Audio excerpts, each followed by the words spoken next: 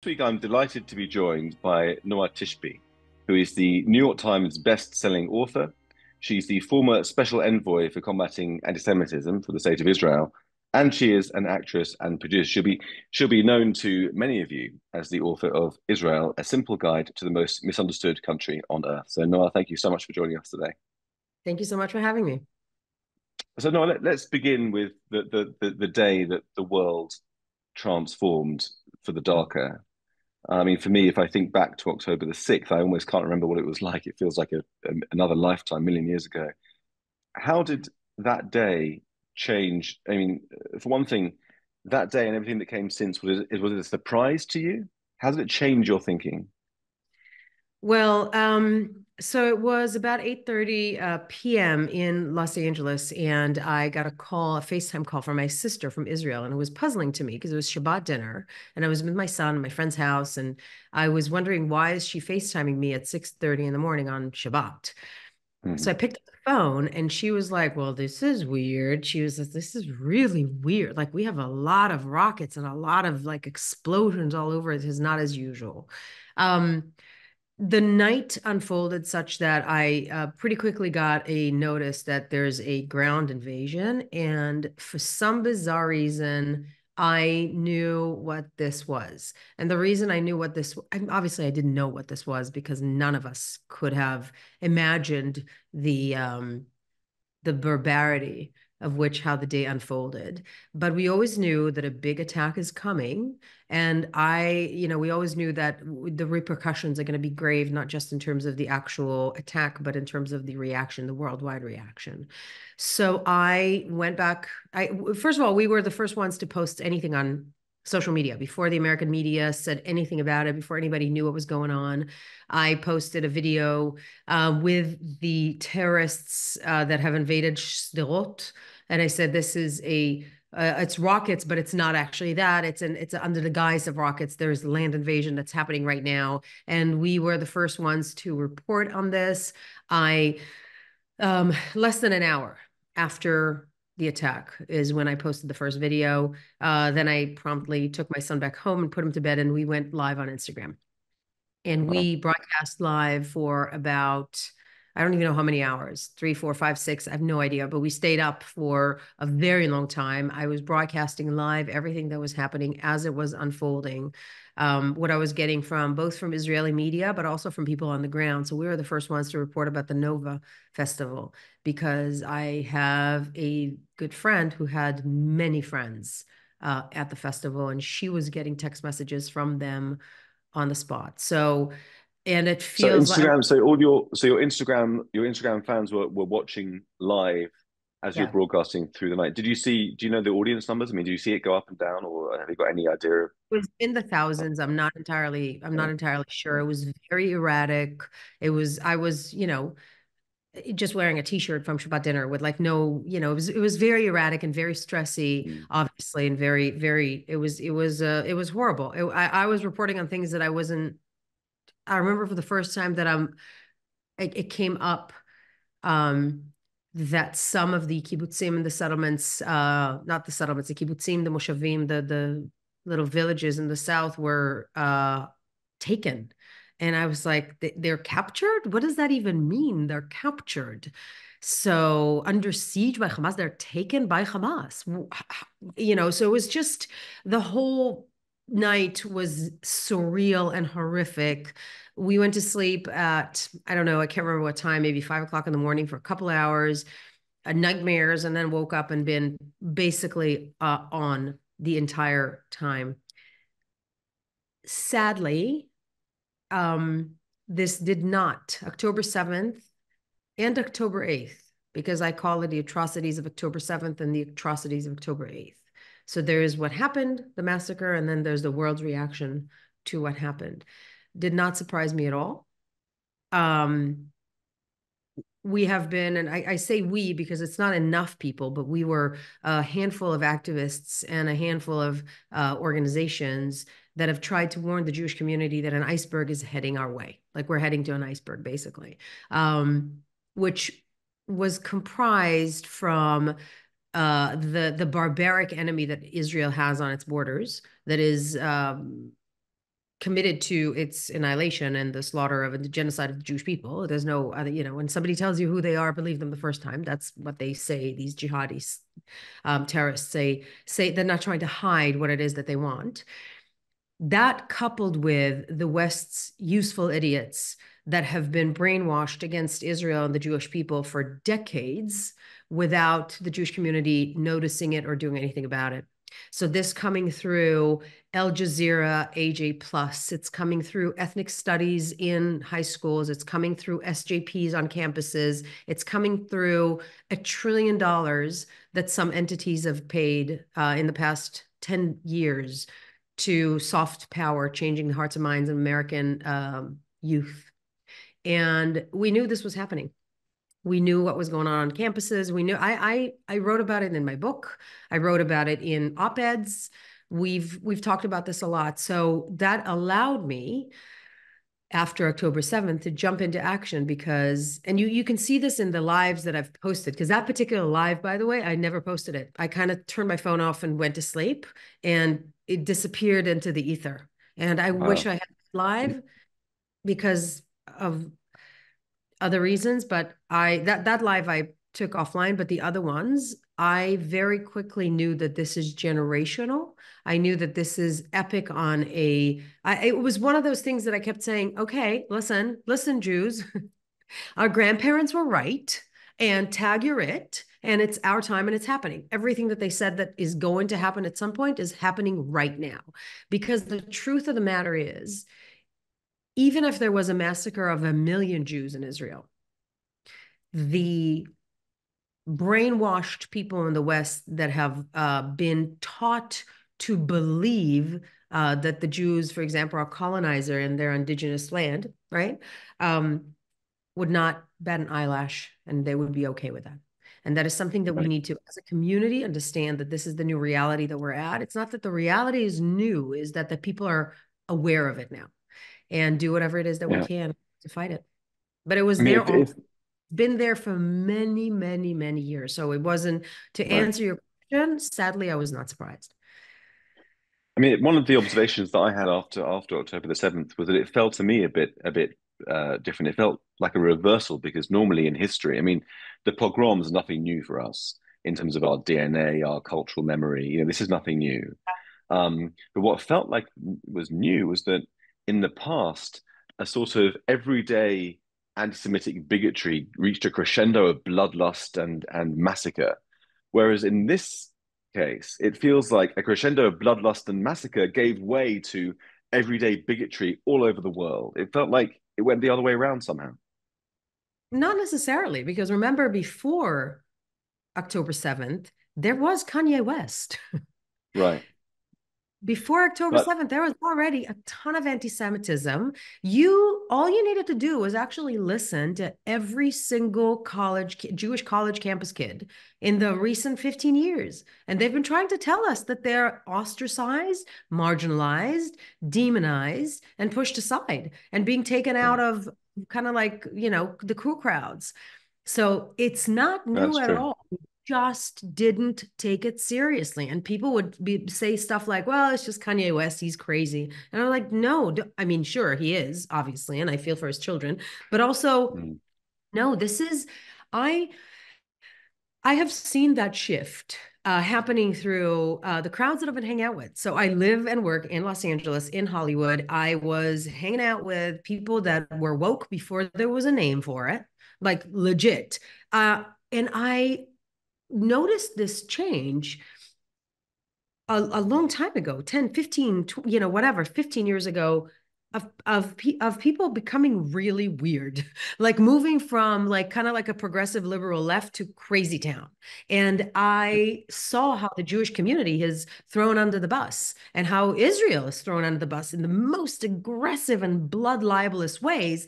And I'm talking about things that happened like 10 years and more. So I saw the conversation around Israel specifically. And to me, it's very obvious as an Israeli American that when you're obsessing over a tiny country in the Middle East, more than you're obsessing over bigger and worse countries in the world, when you're literally all your energy and focus is put on that country, there's a bit more to it than just Yeah, yeah. disagreement with Israeli government. And again, I was able to see this because I'm Israeli. So I moved to America and I'm like, why are you all obsessing over my country? What's Right. wrong with you? And I And was in able fact, I mean, to yeah, I identify mean, what it is, which is, under it's like subconscious anti-Semitism. So what I was saying is that I saw the conversation shift within that kind of progressive crowd about Israel from politics, policies, borders, politicians, which is totally legitimate. Like, I don't like what Israel's doing in this policy or the other, right? To mhm. something that sounded kind of like, yeah, but like, is Israel, like, is it an actual state though? Or maybe it's like a colonialist endeavor. It needs to be dismantled. And I was like, wait, what is that? And I've heard that years and years and years ago. And I knew that the crowds that I'm hearing this from are the elites and that it trickles down.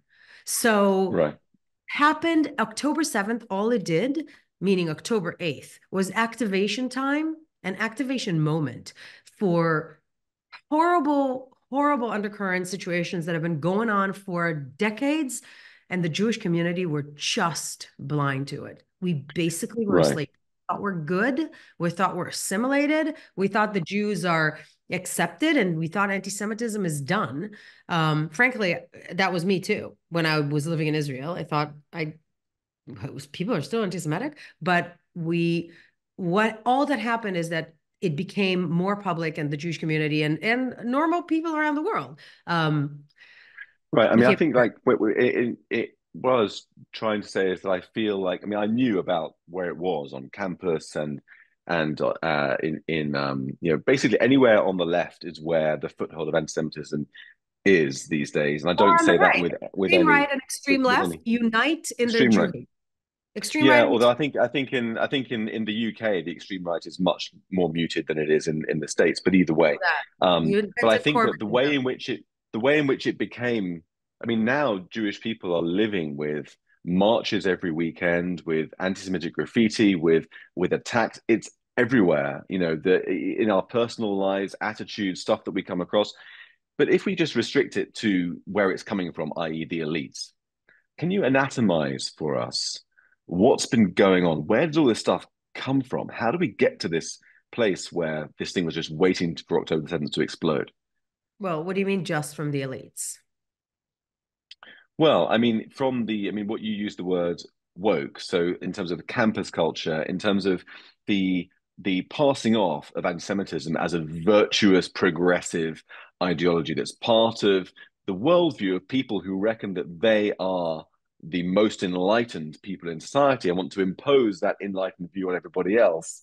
Mhm. How did it become part of that worldview?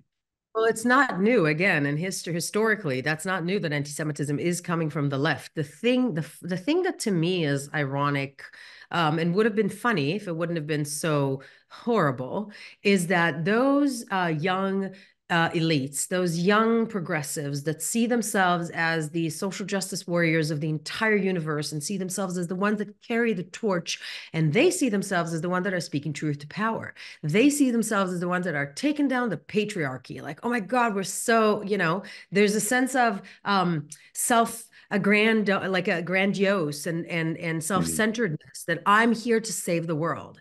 But what they're actually doing is picking on the most picked on minority in the entire world and for thousands of years. So it's literally, you think you're speaking truth to power, but speaking actual truth to power and actually taking down the patriarchy has a cost, has a price. What they're doing right now has no price because picking on Jews is the easiest thing in the world. So this is also something that we need to identify and see and stand up against. But I got to tell you, in terms of the demonstrations, right? For example, I don't think we should fight against them at all. In fact, there's this saying that you don't stop your enemy from making a mistake, right? Right. I don't think we should go against them at all. In fact, we should let them continue happening because the more they take down British flags, the more they take down American flags, the more aggressive they are, the more covered their faces, the more they spray paint, the more they're calling for anarchy, the more the silent majority of the world, which I really don't think the silent majority is anti-Semitic. I think the silent majority is kind of in the middle and sitting there watching, right? In America and in Europe, is going to begin to understand what it is that we're dealing with here. And we need to allow the world to see that. So I am all about being defiant, right? I will never take down my Star of David. I'm walking around with the thing. I took the yellow pin of the hostages and I pinned it at every person I saw at a Los Angeles Magazine event a couple of days ago. Like, I am Miss Defiance, right? But when it comes to these demonstrations, go ahead, go demonstrate, go riot in the streets, show us who you are. That's totally fine. The more posters you rip down of children that have been hostage and are kidnapped, the more the world can actually see what it is that we're dealing with, which is not a Hmm. progressive movement. It's not a social justice movement. It's an anti-Semitic movement that has been infiltrated by nefarious forces and taken to literally, in order to literally take down the single consistent democracy in the Middle East. So these are Right. forces that are it's paid for, it's organized by, and it's planned and coordinated for decades by countries and forces that want to take Israel down. And they're doing everything by all means necessary. So the more we Right. allow it to unfold and show it, the better it is for not just the Jewish community, but normal society and Western values as a whole.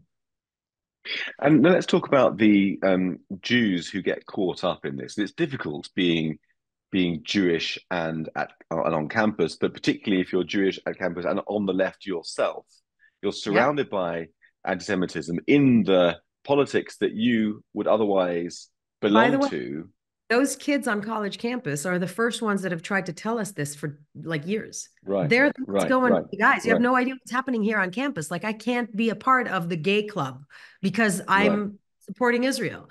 And they tried to tell Exactly. us this is happening. And there was the attitude in like the old guard and kind of like the the legacy organization that are like, well, they get out of college and it'll be, it'll go away. But it doesn't, because if you Mm. combine ethnic studies that is calling for to decenter the West, right? So you don't teach about, you teach that colonialism is the source of all evil. And like, granted, colonialism was terrible, but Mm. also you can't.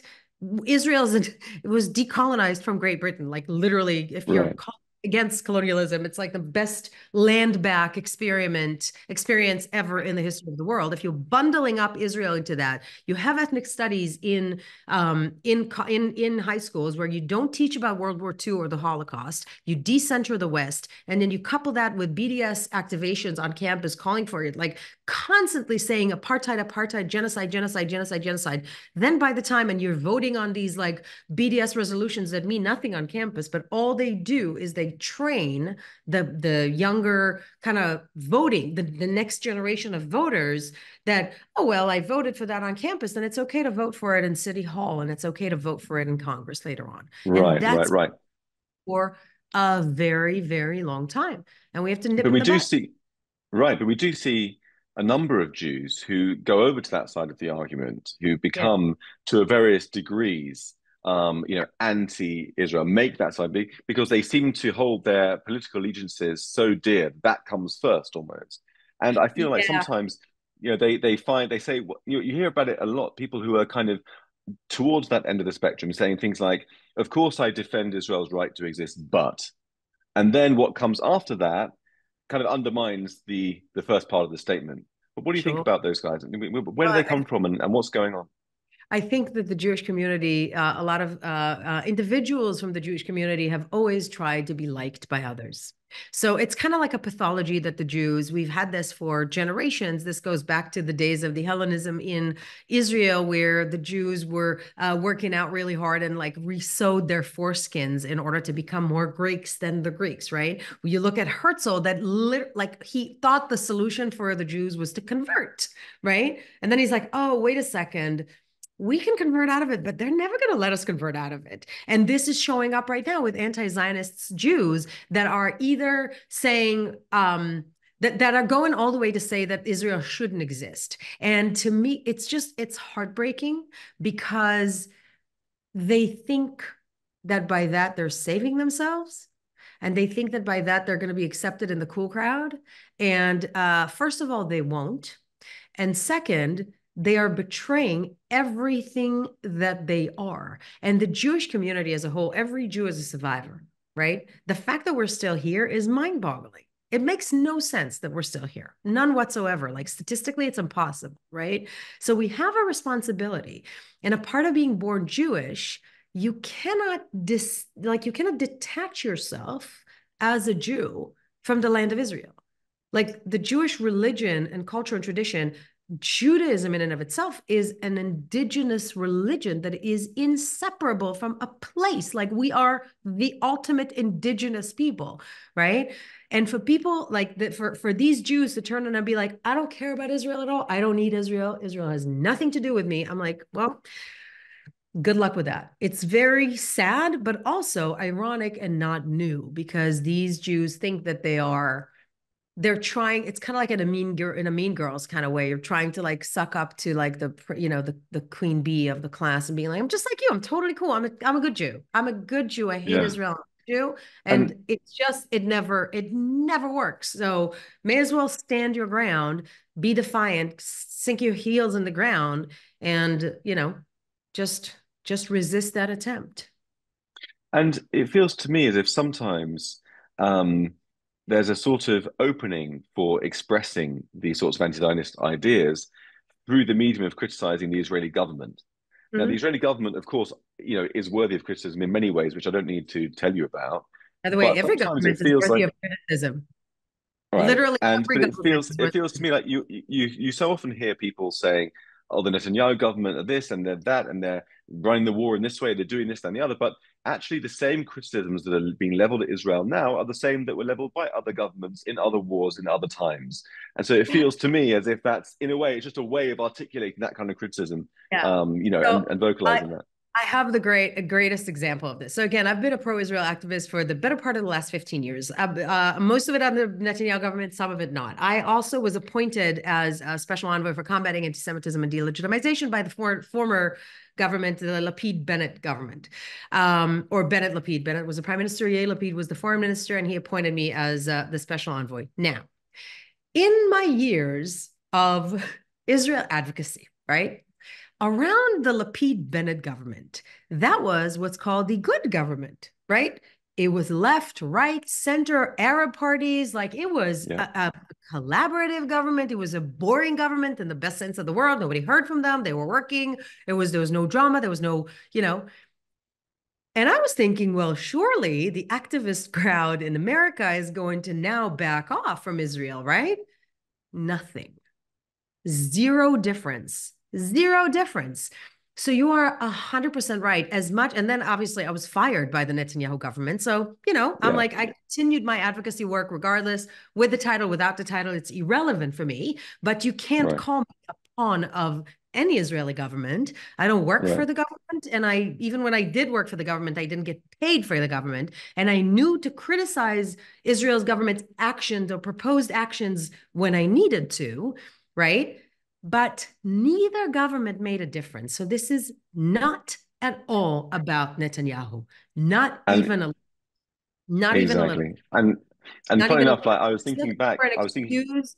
It's literally an excuse to take Israel down because of brainwashed and undercurrent of and subconscious biases against the Jewish people that is coupled with an active campaign to take Israel down. And again, to brand Israel the worst, the most devilish creature in the Middle East is yeah. so ridiculous because we know it's done in order to distract from the actual atrocities that are happening in the Middle East. Right. You know, I mean, I was thinking back actually to 2021, which was the last time that we had a kind of, it wasn't a war, it was a conflict. And at yeah. that time we had in Britain, we had 180,000 people coming out in Hyde Park and demonstrating. We had open anti-Semitism in the streets. We had a convoy. I don't know if you saw this, a convoy of men shouting about how they were going to rape Jewish women and daughters out the Yeah. car as they drove through. And that was because 256 Palestinians were killed, about half of them terrorists. So let's not say that this sort of stuff is proportionate or is linked to Israel's actions. And again, this happened on May 11th, 2021, and it started by rockets fired by Hamas onto Israel. So, Right, I mean, right, right, this right. is nothing but excuses. While the Syrian civil war passed 500,000 casualties, Of deaths. course. Yeah, And I mean, I'm not even talking like China and Iran and Yeah, Venezuela and South America and Mexico and the cartels. And there's so many horrific things that are happening around the world, and people are obsessing over Israel. And again, this is something that now is obviously, this is, yeah, it's becoming very apparent, but was very clear as an Israeli American moving here as a young adult, looking around, going, "You're all. Why are you looking at us with such a magnifying glass?" I'm not sure I right. understand. You know, So let's talk on that note. Let's talk politics a little bit. I mean, Chuck Schumer is perhaps an example of that. I mean, he's Jewish, and he made those extraordinary comments calling basically almost for regime change in Israel a couple of weeks ago. And today we had the vote at the Security Council in favor of a resolution calling for an immediate ceasefire, and the US, for the first time I can remember, abstained and allowed it to go through. What does all this say about the US-Israel relationship? look, this is not great. I'm about to go on Israeli media again and give a bit of an analysis on that. It's definitely not great. The United States is losing patience with the war that we knew was going to be hard. We're fighting against a vicious enemy, unlike any other enemy on earth, an enemy that is willing to massacre babies in their cribs and rape women next to their family. It's really it's unfathomable. Look, war is a horrible thing, but in the context of this anti-Semitic world that we live in right now, a justified war, which is a horrific war, and no war is great, all wars are disastrous, but a justified war that Israel didn't start and didn't want had turned into a genocide in terms of the perception. People relate to it as a genocide, which is an insane libel, a completely insane libel. I hope that the Israeli government will actually realign themselves and readjust themselves. I trust the friendship between Israel and the United States more than I trust current leadership on every side, right? On the Republicans and Democrats and the Israelis and whatever. The bond between Israel and America is of values and of intentionality and of protection of that region, of the safety and security of that region. So in the long term, I am not worried. In the short term, this is obviously not ideal, and it's not what the region needs. Do you feel like the Americans are? Do you think it's about the upcoming elections in November? Do you think the Americans really mean what they say in terms of cutting off support, like actual practical support and arms sales? I think that as the saying goes, all politics is local. So I think obviously you can't look at what's happening. Both Donald Trump, Chuck Schumer, Joe Biden, Benjamin Netanyahu, Benny Gantz, everybody involved is not just looking at outside, but also looking at their own base. So there's no question about that.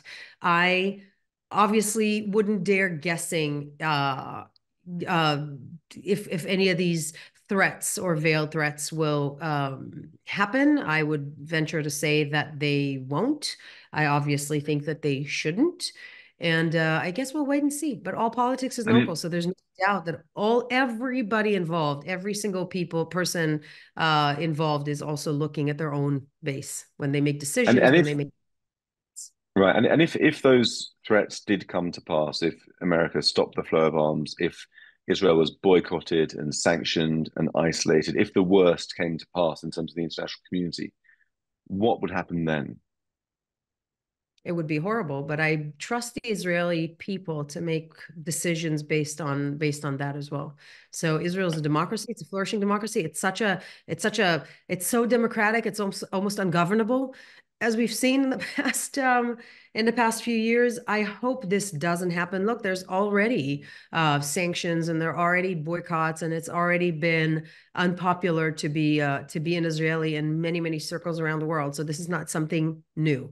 But Right. hopefully, the attempt to brand Israel an apartheid state like South Africa is an attempt that we need to make sure doesn't happen because it's not based in reality as of now. So we have to make sure, Israel has to make sure locally and internationally that they're making the right moves, not just militarily, which Israel's doing a great job, but also politically, internationally, politically, and in terms of the PR.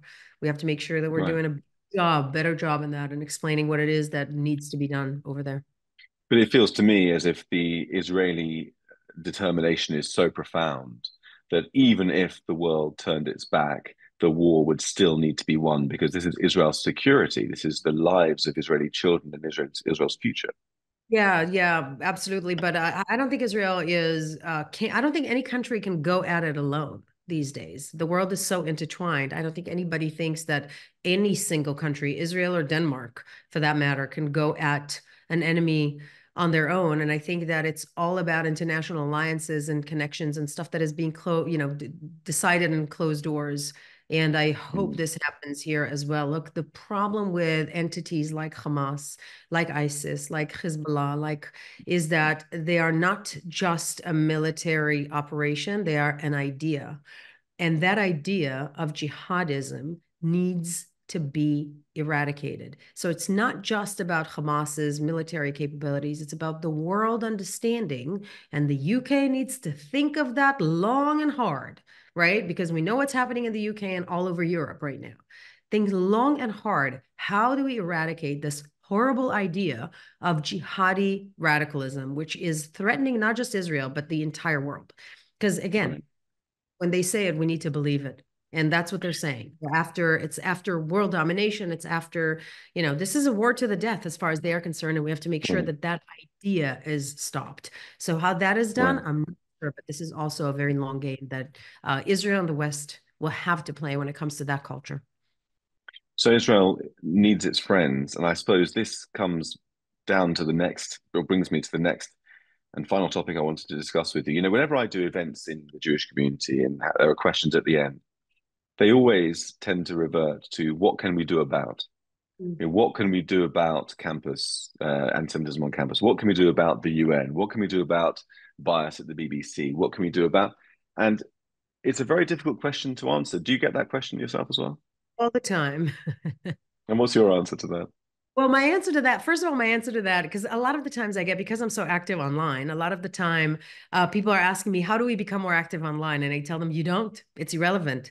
I always say, and I'll say this to your viewers and listeners as well, the best way to do it is analog, not digital. So the best way to fight against anti-Semitism bias at the BBC is call BBC, email the BBC, go there, send letters. The best way to fight against anti-Semitism is create a community Shabbat and invite your friends and colleagues and your yoga friends and whoever isn't Jewish to like celebrate Shabbat, like be more open and more welcoming. I say that this is the best way to do it and fight smart. It doesn't matter what you post online. If you got 60 followers that are your family, it's irrelevant. Just use it as your family album. You don't have to be like, and don't get into like Twitter fights with trolls. It's completely irrelevant, but every single one of us has an ability to affect even like two people. So that's what we need to go out and do. And in terms of campuses, definitely fight that. Call the deans, call the faculty. Try to ban SJP on campus. Stop donating to these universities. Take the money away. Go send the kids to universities that do support the Jewish community. Be active about this. Stop playing that game. We're not going to win it. We need to um, think of what's happening right now from, again, a generational point of view, from like, this is just another one of these events of thousands of years of Jewish existence. And we're going to survive that one too. But we have to be actively out there in every way that we In, possibly can. one of the things that I tell people is never forget that they have an advantage and we have an advantage. Their advantage is the numbers. There's always going to be more of them than there are of us. But our advantage is that we happen to be right. Exactly. We happen to be right, and we happen to be right over and over and over again historically too. So Right. we're like, Right. it's not our first So rodeo. We need to remember this is not the first time that this has happened to the Jewish community. We all know this on a DNA level. I've seen the Jewish DNA kicks into action in the most extraordinary of ways, from young to old. People are saying, heck no. And kind of like an old roar is coming back to life to be like, all right, here we go. Bring it on. And we'll do what needs to be done. So just finally, what can people take away with them in terms of optimism? What grounds for brightness and energy can you give people to take forward into their lives and I make the world think a this better is place? it. This is the optimism that I'm talking about. This is something, if we don't think of it as in, oh my God, look at what's happening to us right now. And we think about it as, oh, what's happening to us, it happened to our forefathers many, many, many generations before. And now it's up to us to fight against it. Then it's liberating in a way. It's not, this would be something that you can kind of look at and go, all right, it's my turn to fight this. And when you look back at history, we know how this ends. So it's not. I'm beyond optimistic. I say this a lot, and no matter what happens we're always going to be around. We're going to win this one too. And not only are we going to survive this, we're going to thrive this. So we have the Jewish community, the Jewish people, the Israelis, the Jewish people around the world, it's a concept that I heard from my sister and my niece, both studied psychology. There's a concept called post-traumatic growth. And as soon as I heard that, I intuitively immediately knew what this was. And I was like, oh, of course, this is great. This is literally what the Jewish community does and have been doing for generations. So instead of focusing on our post trauma that is coming up, on our generational trauma that is coming up, focus on the post-traumatic growth that we know how to tap into. And once we tap into that, we shore up our community, we root ourselves deeper in our Jewish identity, celebrating who we are, being more loud and more proud, and this too shall pass. And not only are we going to learn from it, the world's going to learn from it over and over and over again, because again, that's what we're here to do. So we're just going to keep doing that. Just be on that note, thank you so much for joining us this evening. Thank you for having me.